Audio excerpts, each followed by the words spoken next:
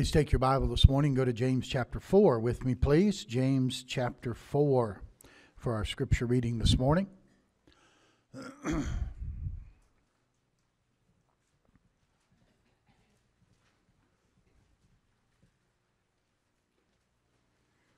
We are going to read verses 6 through 10 of James chapter 4.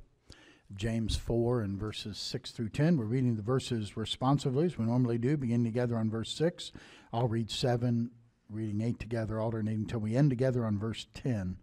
And as our custom is, let's stand together to read the scripture. All of us standing, please, to read God's word. And let's begin together now in verse 6 of James chapter 4. Ready? But he giveth more grace, wherefore he saith, God resisteth the proud, but giveth grace unto the humble.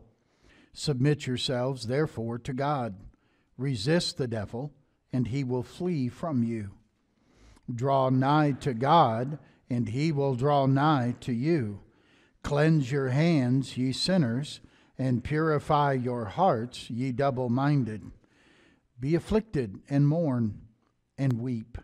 Let your laughter be turned to mourning, and your joy to heaviness. Humble yourselves in the sight of the Lord, and he shall lift you up. Let's pray. Father, add your blessing, please, to the reading of the scripture here this morning. Thank you so much, Lord, for the word of God. Thank you that we have copies of it in our hand this morning. And Lord, I pray that each of us would be prepared to receive your word. That, Lord, we are thankful for the music we've heard this morning. We've been able to sing and listen to, and it's blessed our soul. And we pray, Lord, that it's been a blessing to you as well as we've sung our praises to thee. Pray your blessing on the special now. Use it again to help our hearts to be in tune with your heart. And I pray it in Jesus' name. Amen.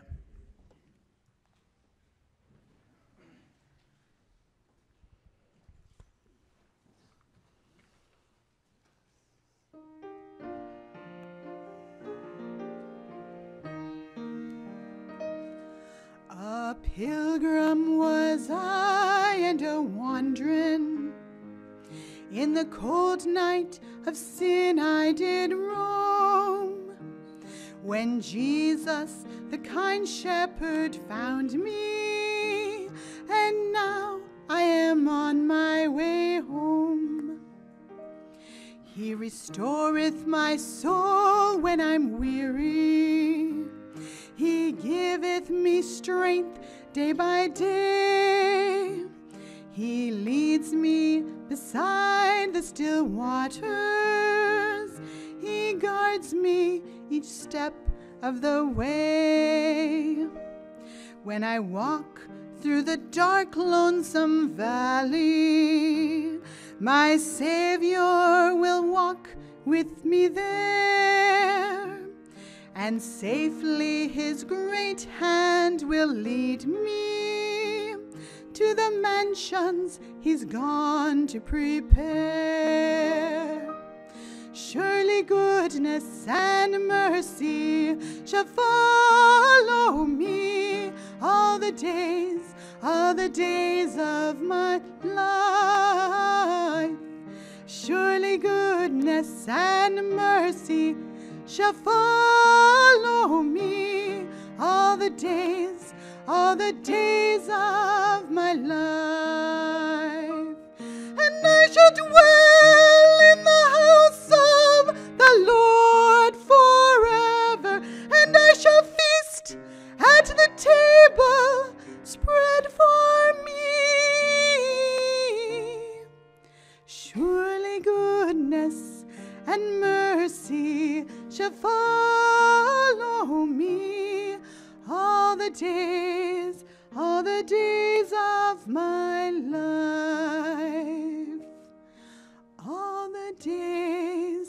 All the days of my life. Amen. It's good. Amen.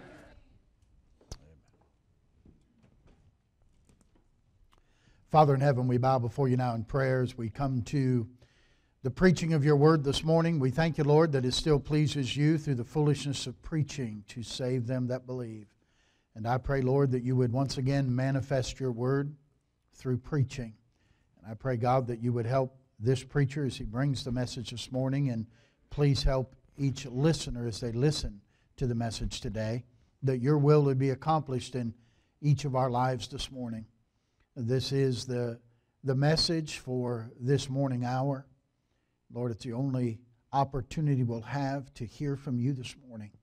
And so I pray that you'd open our understanding and give us ears to hear what you would say to your church today. Help each of us, I pray in Jesus' name.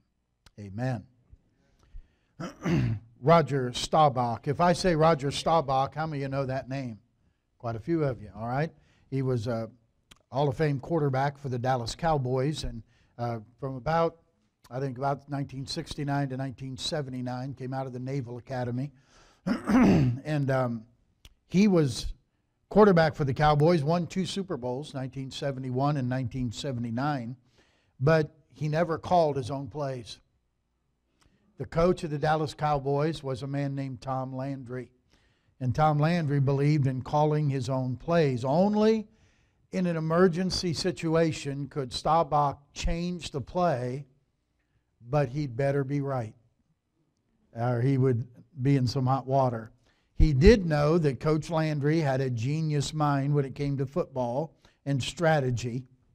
But you know, athletes are prone to be pretty proud guys, have pretty big egos, and it wasn't easy for him not to call his own plays, not to run the team, so to speak, but always wait for the word from the sidelines in order to call the play. And so Slabaugh said this: I faced up to the issue of submission.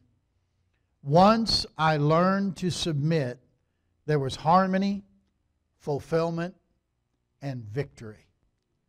And he has 2 Super Bowls and a Hall of Fame career. You understand? Submission. Submission is not usually anybody's favorite word. Okay? That's a word most of us shy away from. In fact, the word submit or obey has been taken out of the modern marriage vows. They don't even want that word there. And it's out of most people's vocabulary. You know, if you've ever been out on a country road somewhere and you drive and you come to a one-lane bridge, sometimes it's got a cover on it, and other times it doesn't. It's just but in other words, one car is going to go across there, and there's a sign before that bridge, and it says, yield. So, and you stop, and if no one's coming the other way, you can go across the bridge. But you know what's interesting? When you go across that bridge, you do what you do, you come back the same way, and now you're coming the other direction. There's a sign on that side of the bridge. And you know what that sign says? Yield. In other words, both of you are yielding, and if you don't yield and you both try to go at the same time, there's going to be a collision. Okay? And there's going to, and you know what happens when you get in a car collision? It hurts. Okay? It's not fun. And God is telling us here that we are to be submissive or submitted to Him. How many have learned that when you're not submitted to God, there's a collision? And how many of you know that doesn't feel so good? And God always wins in those collisions, by the way. So we're to submit to God. And that's submitting my will to His will, submitting my understanding to His understanding, submitting myself completely to Him. Each of us, listen carefully, everyone in the room at one time or another has tried to make changes in your life. You looked at your life and said, I don't like this. I'm going to do better. And you spend it, set out and decide what changes you want to make. And you decide to do better, whether it's in your social life or in your physical life, or whether it's your personal relationship with God, to love others more than yourself, or to serve God more acceptably, not to get stained by the things of the world, whatever it may be. You decide, I'm going to be different. I'm going to make some changes. And then you begin, and maybe it goes well for a few days, and then you slip up or you mess up or you don't get up or whatever the thing may be, and then you get discouraged, and pretty soon, about 6 weeks or 2 months or 3 months later, someone asks you how you're doing, and you have to admit, I think I'm right back where I started.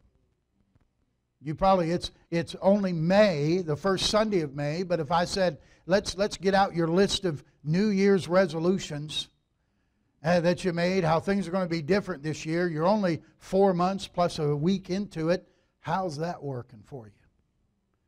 And a lot of times we get discouraged and we just quit, or we get the pep talk from somebody and it's, man, try harder. Come on, get back out there and do it. You can get it done. And we get excited and we kind of get the adrenaline pumping again. And so we say, well, I'll give it another run. And we try again. But we fail again. And a lot of times we look at our lives and we say, well, I don't see any changing going on. I guess just this is just the way I'm going to be. Well, what is the path to promotion? What is the path to change? What is the path to get better in our life? Well, God gives us something here in James chapter 4. I think it's His path to promotion. And it deals with that first word we talked about, submission. Notice the first verse, verse number 6, is submitting to God. Notice what he says, submit yourselves therefore to God. Submit. It's a verb that means to yield to the power or the authority of another. A.W. Tozer, a famous preacher from the past, said this, the reason why so many are troubled, still seeking, still making little forward progress, is because they have not yet come to the end of themselves. We are still trying to give orders, interfering with God's work within us. Do you hear that? The reason we don't make progress is because we still give the orders. We still want to be in charge. One of the biggest things that you deal with, why it's so easy to preach to the men in prison. Because it's so easy to talk to those guys and say, all right, you've been in charge of your life. You've done it your way. How's that working for you? And they look down at the prison blues and say, well, yeah, this is where it ended up doing it my way. There's got to be another way. There's got to be a better way. And of course, we can tell them that better way. Amen? But it's not so easy when you're not in that situation. Over in Rockford, they talk about the folks who come into the discipleship homes there. And they talk about there comes a time in that 6-month period where they either submit their will to God, submit their way for God's way, submit their understanding for God's understanding, submit what they want for what God wants. If they don't submit, they run. You know why they run? Because they still want to call the shots. I still want to say what I can do. And they won't submit to God. And that's why they don't have victory. Submission to God. Now, let me tell you something. Submission is different than obedience. Did you know you can obey without submitting? You've all heard the story of the mother who had a son and he was in trouble, and so he was told to sit down in the corner. And he sat down in the corner as the mother looked over at him, and he looked at her and he said, I want you to know. He said, I'm sitting on the outside, but I'm standing on the inside. Now, was he obeying what Mom said? Yeah, he was sitting in the corner. Was he submitting to her? No, he was not. Submission is different than obedience. You can obey. You can be in church this morning because you know I should be in church, but it doesn't mean you're submitted to God this morning. It doesn't mean that you have submission in your heart. The problem is in wanting it our way. Frank Sinatra had the famous song, I Did It My Way. And can I tell you, my way is always the way of trouble. My way. There is a way that seemeth right unto a man, but the end thereof are the ways of death. All we like sheep have gone astray. We've turned everyone to his own way. Living in submission to God's will and God's way and God's word That's the best way. That's the way to live your life. That's the beginning step. If you want to climb the ladder, so to speak, in God's eyes, the very first rung on that ladder is submission to Him. The question I want to ask you this morning is, have you ever submitted your life to God? Oh, Pastor, I'm saved. I didn't ask you that. Have you ever submitted your life to God? I mean, your will for His will. What you want for what He wants. What you think for what He says. And you yielded to a greater power and authority than you, and that's God. Have you submitted yourself to God? Doesn't the verse say, submit yourselves therefore to God? I don't think that's a suggestion. I believe it's a command. And we don't want to just obey it. We want to submit to it and have submission. Now, what follows that? What's the next step on the path to promotion? Submit yourselves therefore to God. Resist the devil, and he will flee from you. Now, you resist the devil, it means simply to fight. It means to act in opposition to the devil. If you never decide to submit to God, you will not resist the devil. It goes together. And the devil's the enemy, folks. If you don't think you have an enemy, listen, when you got saved, you got an enemy immediately. And that enemy is the devil. And we have an opponent who's out to destroy you. He's out to steal what he can from you. He's out to ruin your life if he can. How do I fight? How do we fight? How do we resist the devil?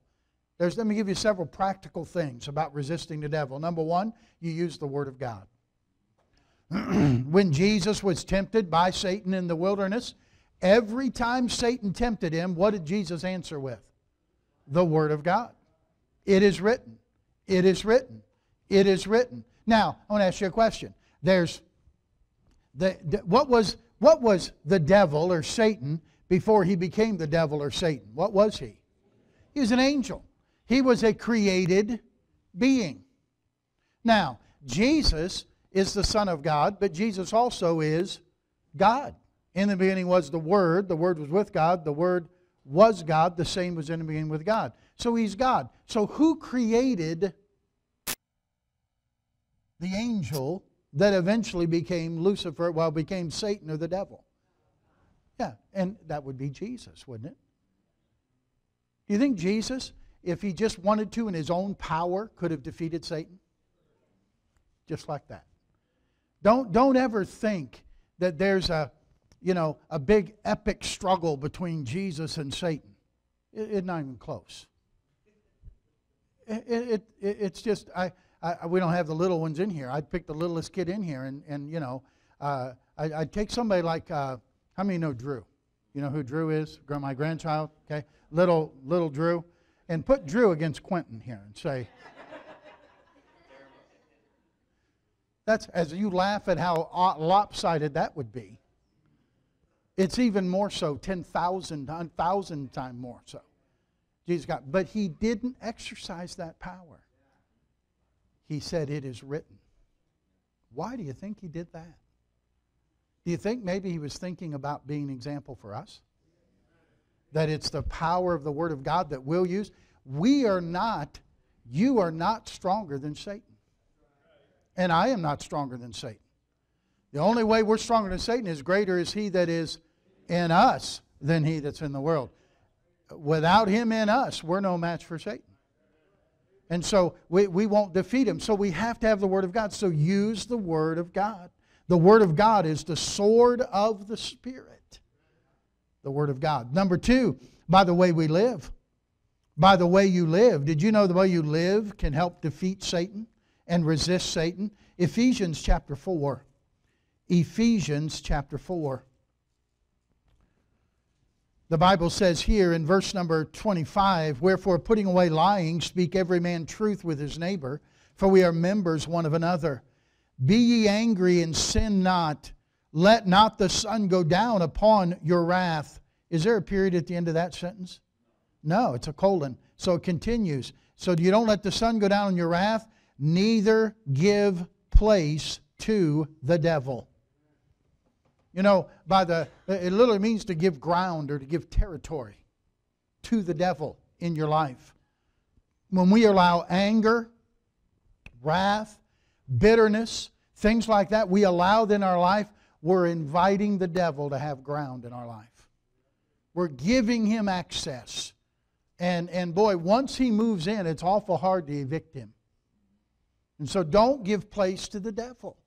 Don't allow him. It has to do with how you live. So many times Christians, we're opening up ourselves to the devil by the things we're allowing, by the way we live. Be careful about that and watch that. Then we resist the devil by the Word of God, by the way we live. We resist the devil by the armor of God. Just a page over in your Bible in Ephesians 6, it talks about put on the whole armor of God in verse 11, that you may be able to withstand against the wiles of the devil. Again, there's the enemy, the devil, and it talks about the armor of God, and it talks about putting on the whole armor of God. And realize that this is what God's given to us to resist the devil and to resist Satan.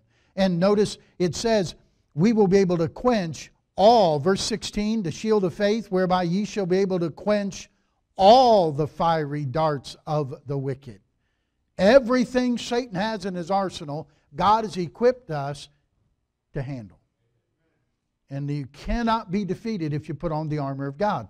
We use the Word of God, we use the way we live, we use the armor of God, and then we ask Jesus for help.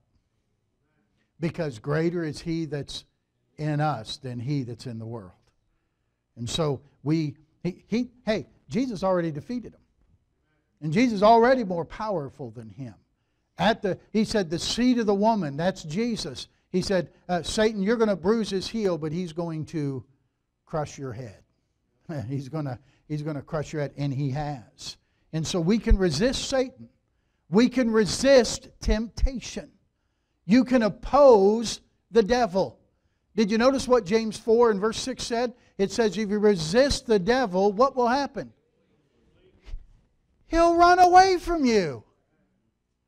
You say, well, I just wish the devil would leave me alone. Well, why don't you resist him? Why don't you put up some opposition? Man, just get a little tough with him. He's a coward. He'll run away. You see it happen in Mexico all the time. We were there. We saw the storm clouds come, and Brother Jack said, no, that's nothing.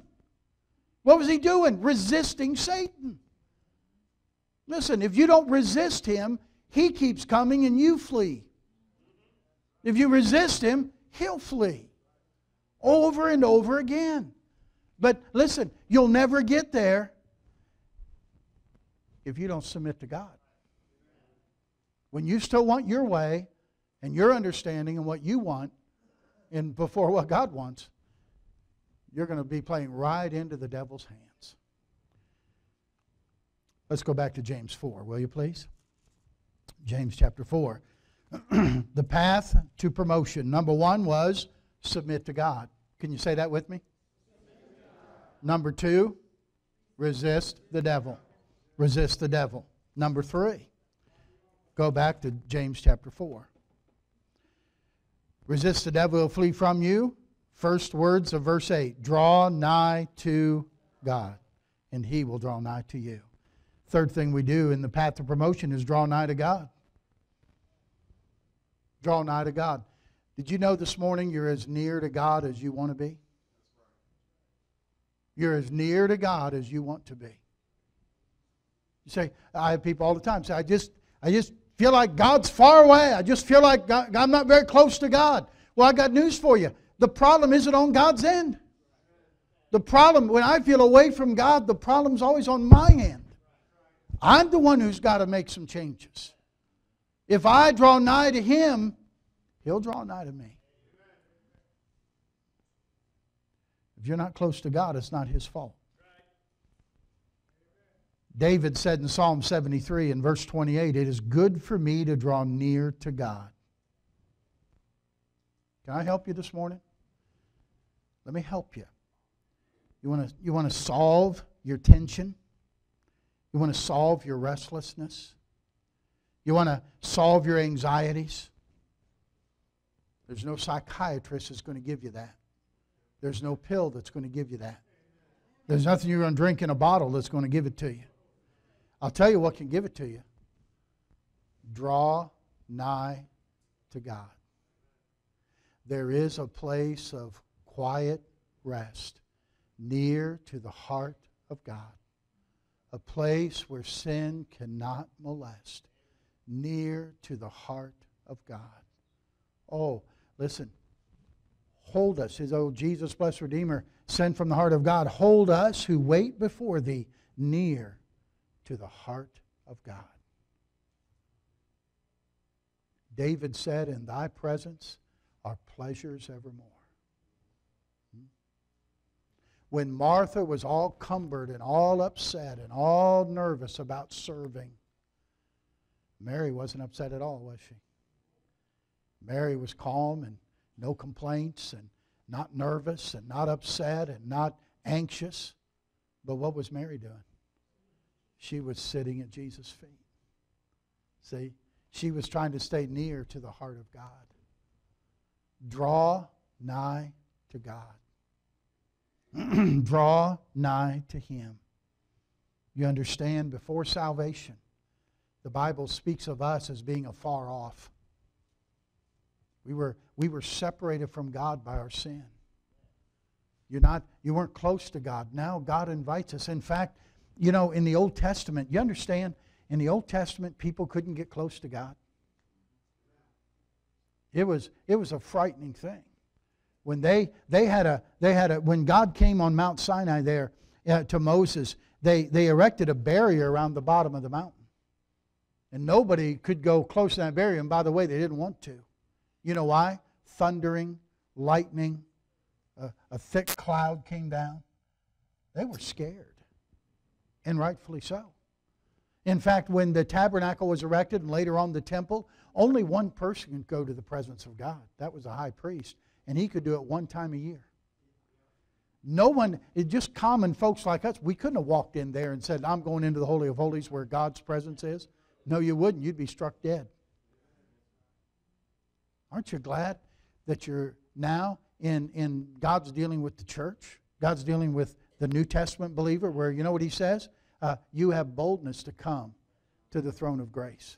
You have boldness to come into the Holy of Holies. When Christ died on the cross, that veil that separated anybody from coming into the presence of God, that was torn in two from the top to the bottom.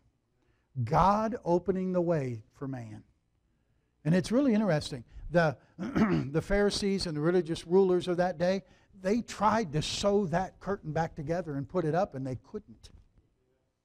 The curtain, I'm not talking about a little curtain. It's like 8 to 12 inches thick. It'd be some needle, Margaret, sewing that baby up, huh? They couldn't do it. And by the way, if God tore it, man ain't going to sew it back together. I'll guarantee you that. So God is saying, now we have the privilege, we have the great honor to come into the presence of God. Wow. How few of us take advantage of that. What an honor, what a privilege. But you understand, there's a divine order to things in the Bible. If you don't submit to God, if you don't resist the devil, you'll never draw nigh to Him.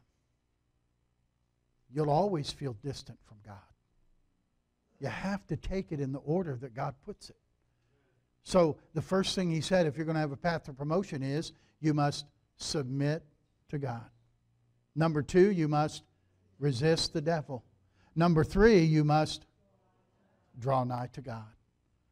What's number 4? Look at James 4 again.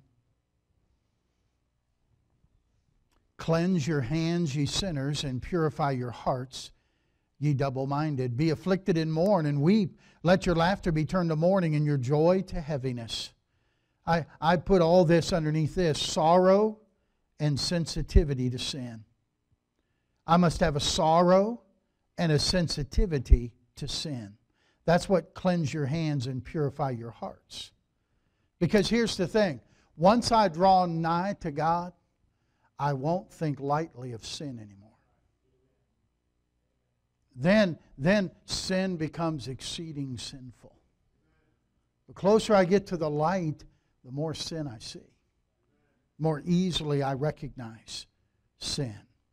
And we will become not only aware of our outward sins, cleanse your hands, but our inward sins, cleanse our hearts, purify our heart. So we begin to see God, see as God sees us. We get a sensitivity to our sin. It was sin that crucified the Lord. Say, well, who was it? The Romans who crucified him? Was it the religious leaders who crucified him? No, it was our sin that crucified him. Your sin and mine. I'm afraid that sometimes we're not wrongfully so. We're thrilled. Aren't you glad? Aren't you thrilled when God forgives your sin? Have you had the blessing of confessing your sin and knowing that the Lord has been faithful and just? He forgives you and cleanses you from all unrighteousness. And man, I rejoice that my sins are forgiven, but I'm afraid oftentimes I don't have the sorrow for sin that I ought to have when I do sin. Kind of like, yeah, okay, I did that. All right, I'll ask God to forgive me. And we have a real light view of sin. Sin, we don't quite understand that God is light and in Him is no darkness at all. None. And we don't see our sin as we ought to see it. We should have sorrow over sins committed, and the closer you draw nigh to God, the more sorrowful and sensitive you become when you sin against Him. When you have anything in your life that you know doesn't please Him. And you know that sin will cause you to lose that closeness to God. And you don't want that. And so you desire to keep short accounts with God. Why? Because you don't want to lose that closeness. I want to draw nigh to Him so He will draw nigh to me. And so I need to have that sorrow and that sensitivity towards sin. And then the next thing, number 5, is verse number 10. Humble yourselves in the sight of the Lord. And what will He do? He shall lift you up. And by the way, humble yourself in the sight of the Lord. That's a key phrase. Okay? It's not a matter of you trying to humble yourself in the sight of men. The Pharisees were good at that. They would appear unto men to fast. They would disfigure their face. They'd put on things. They want everybody to know how much they were suffering for Jesus. Okay? It's not a matter about humbling yourself before men. So, well, if I do this, everybody will think I'm humble. See, then you're really proud. Okay? So it's humble yourself in the sight of God because He knows. Humility, someone said humility is remembering who you are in God's sight. Remembering who you are and what you are in God's sight. You know, the humbling thing is God knows all about you. And He still loves you. God knows all about your sin. God knows all about my sins. And He loves me anyway. He still loves me. God knows all about me and all about my sin. And guess what? He still wants to be near me. Sometimes we feel like, you're afraid to tell somebody about your past or tell somebody about things that have happened because you feel like, well, they won't want to be friends with me or they won't want to be close to me, won't have anything to do with me. You know what? God knows all that. And He says, I still love you and I still want to be near to you. I still want to draw nigh to you if you'll draw nigh to me. Humble yourself. When you humble yourself before God, here's His promise. He will lift you up. You don't have to promote yourself. You don't have to lift yourself up. God says, I'll do that. He'll lift you up to a new position. He may lift you up to a new relationship. He may lift you up to some new circumstances. I know He'll lift you up over the things of the world. He can, the songwriter said, I want to live above the world where Satan's darts at me are hurled. Higher ground. And the Lord's able to lift you up to that. But if you seek to lift yourself up, if you seek to exalt yourself, God says, I'll humble you. And boy, He can humble you. And He'll put you down. But if you humble yourself, He'll lift you up. Just briefly, let me say this and we'll close. But there's rewards for the humble. Psalm 9 verse 12 says he remembers the cry of the humble. Psalm 10 and verse 17 says He hears the desires of the humble. We know in James chapter 4 and verse 6 it says He gives grace to the humble. Grace is God's sufficiency. It's God's power. It's God's ability given to us. Undeservedly so, but He'll give it to those who are humble. If you're proud, you don't get God's grace. You don't get God's sufficiency. You only get whatever you can do. If you want God's help and God's power to be manifest in your life, then it takes humility. Humbling yourself in the sight of the Lord. Submit to God. Resist the devil. Draw nigh to Him. Draw nigh to God. Be sensitive and sorrowful over sin. Humble yourself. What will happen? He'll lift you up. He'll lift you up. That's the way to promotion. That's quite opposite the way the world would say you get promoted. It's exactly the way God says He'll lift you up. You see, what Satan promises is he promises you the exaltation without the process of getting there. And that's what he wanted. He looked at God's throne and he said, I want to be like the Most High.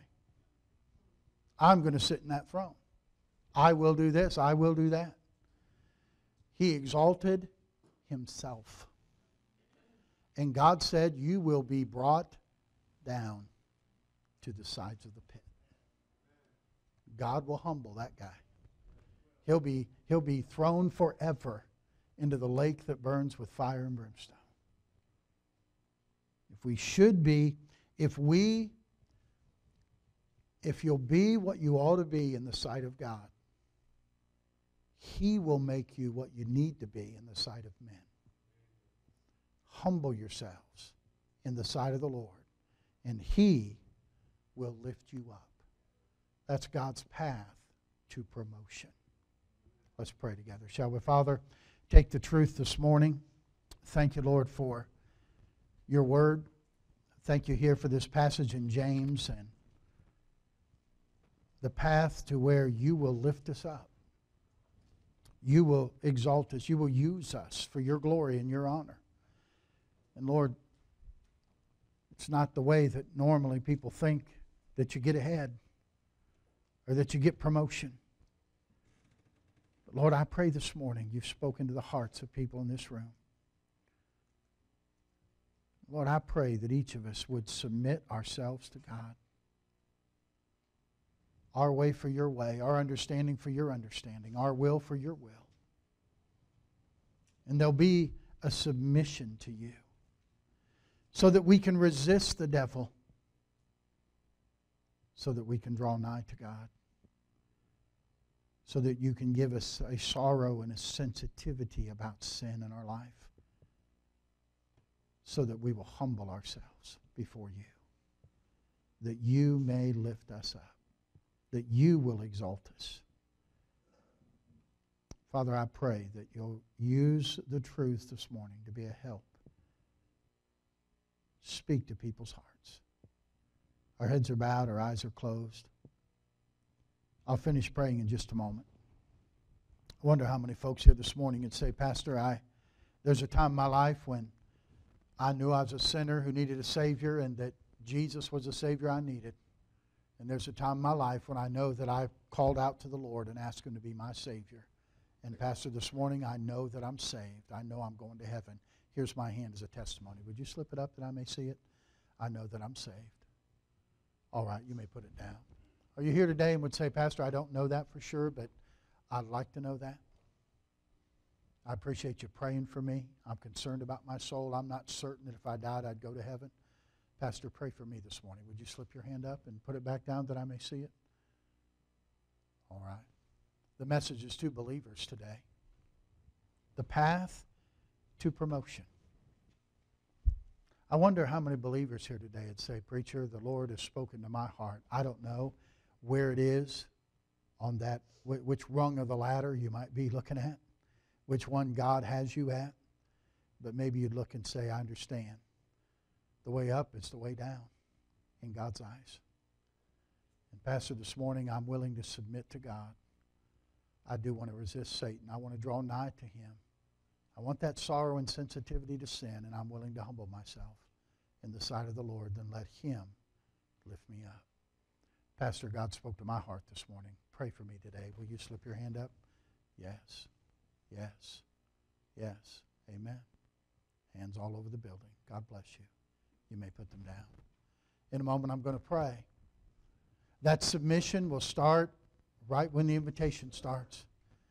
Come and bow your knee at an altar to the Lord. Submit yourself to him.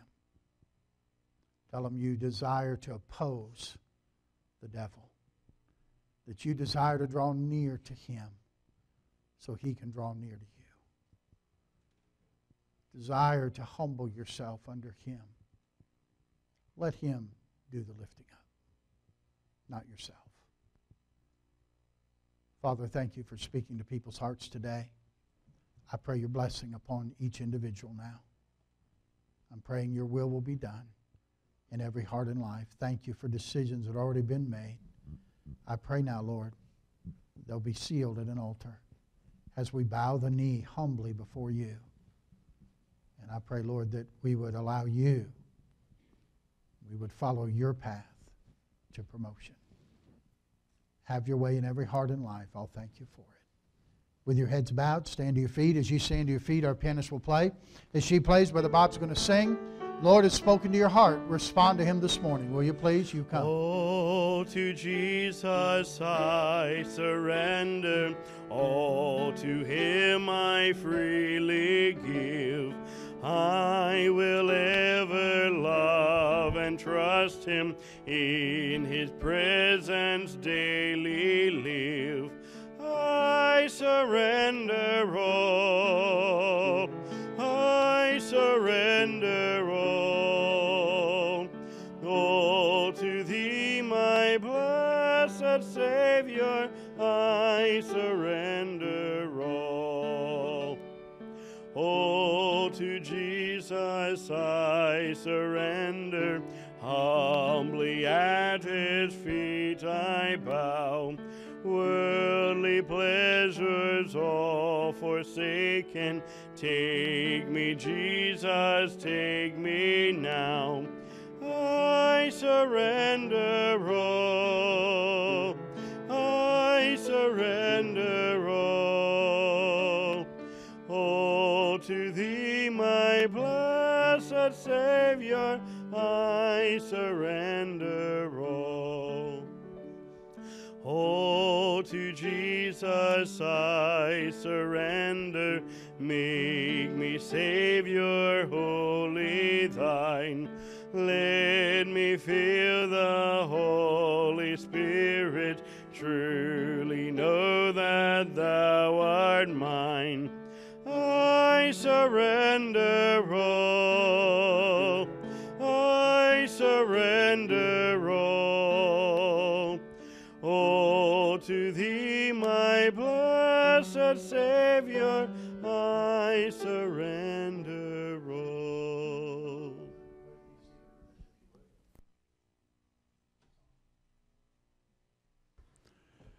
All right. Go, somebody get the children's church, would you, and empty the nursery out. If you have kids to get out of the nursery, go get them. If you would, bring them on up. We'll get our picture taken. Get that done quickly as we can.